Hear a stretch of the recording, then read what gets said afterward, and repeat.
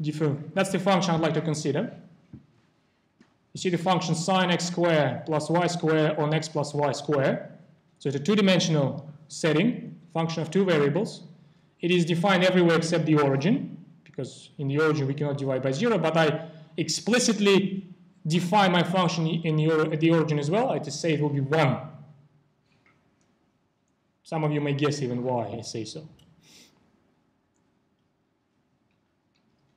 So I claim that the function is differentiable in the origin, at the origin, sorry. And I give the choice for the derivative matrix.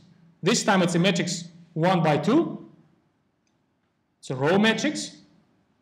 And the matrix will be trivially 0 matrix. So here we go testing it. Testing this limit in the definition of the derivative. Look at this. I have to test, is the limit given in like a completely, I mean, I just gave you the complete limit, we have to test. Is a question mark saying that we have to test this limit. We have to convince everyone that this is 0. Boldface x, boldface 0 here, it's this, and this multiple variable vectors. So I need to test this limit. If I can convince you this is 0, we're done.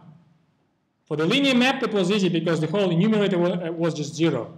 Constantly 0, no problem.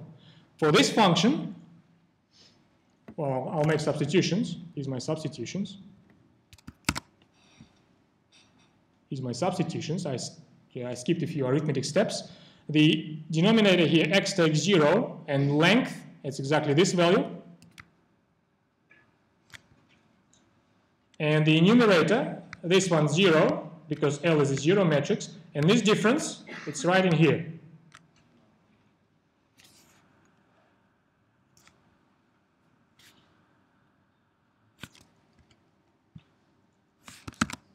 Question mark, because it still needs to be argued.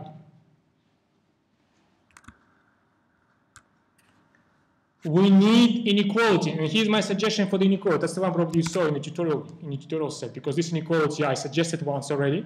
This inequality. If you believe in this inequality, and I didn't ask you to prove it, it's the first year stuff, some of you may attempt this.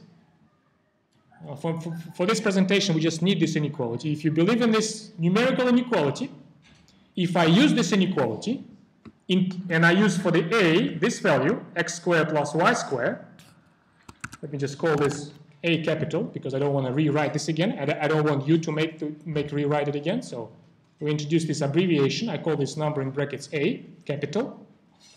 Then if I use this inequality, this number in brackets can be controlled like that. Right?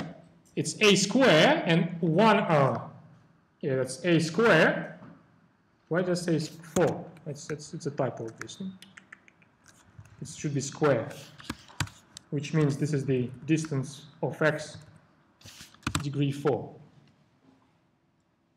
And so if I try to control this whole expression under the limit, yeah, it will be like this, with the correction for the typo, of course. Because absolute value of a is controlled by this value, the denominator is just one single length of x. X is here. So if I need to conclude that the limit of this expression is 0, here's my sandwich principle again. Left-hand side is constantly 0, right-hand side vanishes because of this.